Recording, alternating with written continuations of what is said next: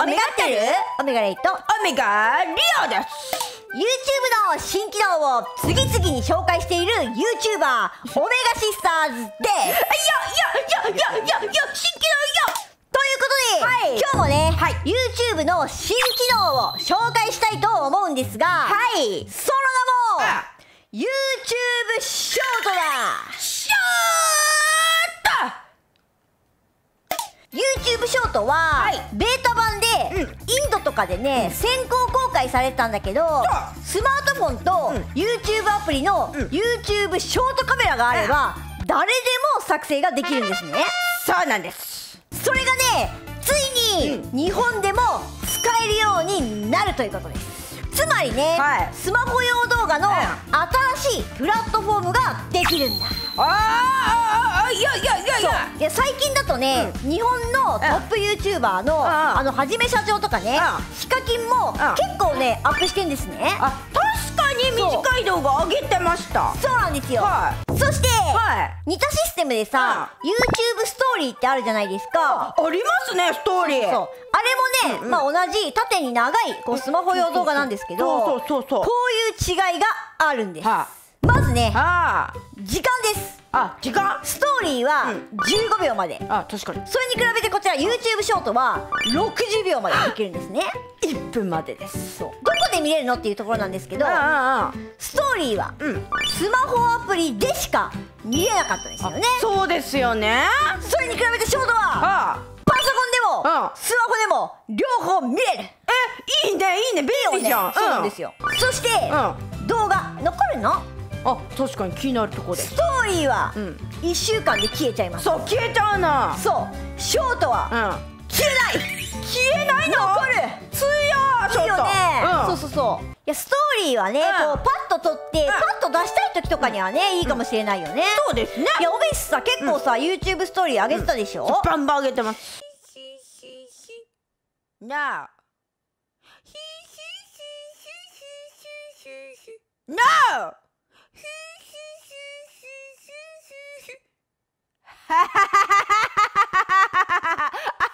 いや今後はさそのストーリーのままストーリーとしてあげるのか、オメシスのショートとしてこの本チャンネルにあげるのか、もしくはねオメシスサブチャンでねショートチャンネルっていうのあるじゃん。だからそっちであげようかね。ちょっとねどうしようか悩んでんですよね。悩めますね、そこは。どうしようね。それではちょっとねショート動画ねどうやって撮るのかっていうのを見てみましょう。見てみましょう。オメシスの動画ではねちょっと撮っていきましょうか。行きましょう。チラリとこちらねオメシスのページなんですけど、一番下のこのプラスをまず押しますよ。ポチ。そしたらねこれいくつか出てきて、一番上から動画のアップロード、ショート動画を作成、ライブ配信を開始。これは生放送ですね。そしてストーリーに追加で、一番下はコミュニティとかに投稿する投稿を作成で、今回はショート動画を作るのでこの2番目のやつを押します。新しいんです。そうすると P ちょっとのカメラが起動しますね。もうすぐカメラが起動しちゃいます。そうなんですよ。でほら映ってるでしょ私たちが。キモい。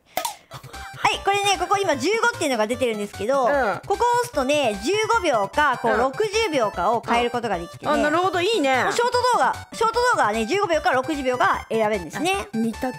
そしてなんとこの一番上音楽を追加っていうところを押すとYouTube のねこうライブラリー楽曲を選べるみたいなんですよ。やば、めっちゃいいの多いやん。いいよね。なんか普通の J-POP とかもあるしボカロとかもあるしさ。あるよね。ほんとだ、すごいね。すごいんだけど。でこのね YouTube のこの音楽を選べるのはね15秒以下のクリップに限定されるらしいよ。なるほどね。そう。ポケットからキュンです。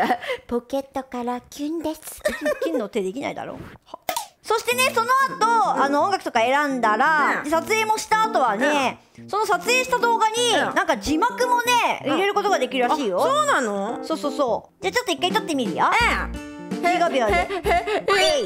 イエーイみんな寝てる。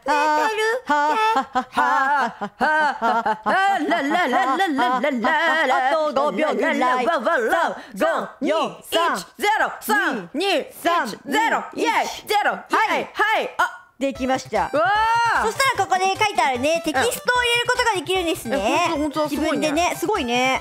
すごいね。はい。これはあれだね、ストーリーみたいな感じだよね。ストーリーもこうやって文字でやれるから、完全にストーリーみたいな感じ。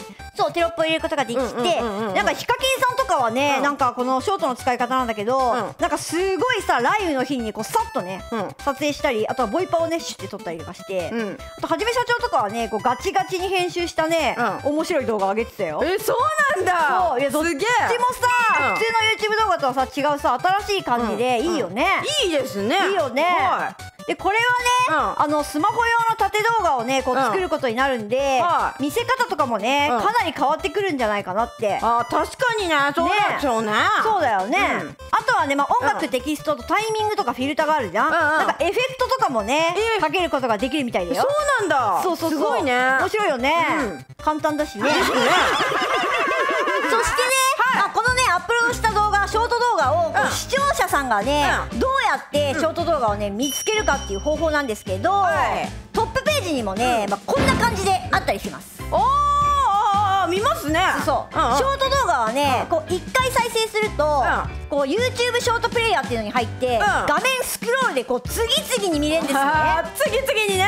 そうそうそう。今後ねもっとねクリエイターさんが動画を作っていったらねこう露出がもっと増えていくかもしれないよね。露出が増えてきます。でどんどんこう動画がドタタタタタって出てくるんですよ。だっとね。そうそうそう。そしてねショート動画をね作った場合シャープショーツっていうのをね入れましょう。シャープショーツ。そう、なんか自分のショート動画がこう YouTube でおすすめとして表示されるようにするためにこうシャープショーツっていうのを入れてください。入れるようにしてください。はい。そしてね、みんなが気になってるであろう収益面気になりますよね。私は気になります。私も気になるちょっとは。YouTube の動画って長い時間の動画でこう再生数が多ければ多いほど広告収益が基本的にこう多くなるわけじゃないですか。そうですね。まあね。そうそう。で YouTube ショートっていうのはね動画が短い分当然ね1再生での広告収入はかなり少なくなります。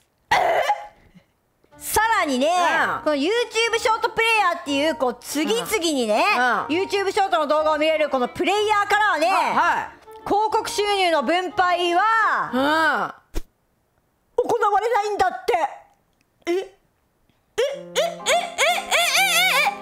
ショート動画だとマネーを全然稼げないってことですか？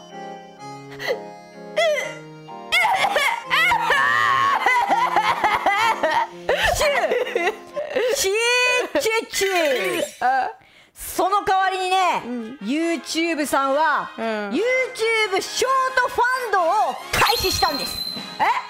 何ですかそれは。ちょっと読みますね。YouTube ショートファンドは、YouTube でショート動画の今後の発展を支えてくださるクリエイターを対象とする1億ドルの基金です。1億ドルYouTube コミュニティの共感を呼ぶユニークなショート動画を制作することで YouTube パートナープログラムに参加しているクリエイターを含めどなたでもこの基金に参加できます。1億ドル年内には毎月特にエンゲージメントの高いショート動画を作成した数千名のクリエイターにご連絡しその貢献に対して報奨金をご提供する予定です。1億ドルください。1億ドルください。全部だね。なのでね、この YouTube ショートを頑張ってるクリエイターさんにはお金をあげるでってね YouTube さん言ってんですよ。言っちゃってますね。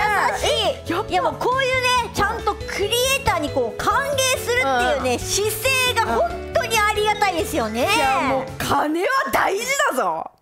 いやね視聴者さんからしたらね動画がこう短い分これまで以上にねたくさんの動画の本数を見ることになるわけじゃないですか。そうですね。10分の動画を1本見てたのがこう1分の動画を10本とかね見れるようになるわけなんですね。これまで以上にねたくさんのクリエイターさんを見ることになるんですよ。確かにね。そうなので YouTube クリエイターを目指している人とかはねもうかなりすごいチャンスだと思います。チャンスです。そう YouTube ショートでね次世代のクリエイターが出てくることはねもう間違いないね。画面の前の君かもしれない。君だ。ただね、こうショートを見るユーザーがどんどん増えてったら、今までみたいな動画はね、あんまり見られなくなっていくかもしれないという可能性もねちょっとゼロではないので、既存のね YouTube クリエイターはねショート動画ね絶対触っといた方がいいですよね。絶対触っといた方がいいぞ。これはもうね断言できると思います。みんな、1億ドルだぞ。ぜひみんな YouTube ショート触ろう。はい、チャンネル登録と Twitter フォローもよろしくね。よろしくね。それではまた次回お会いしましょう。またねー。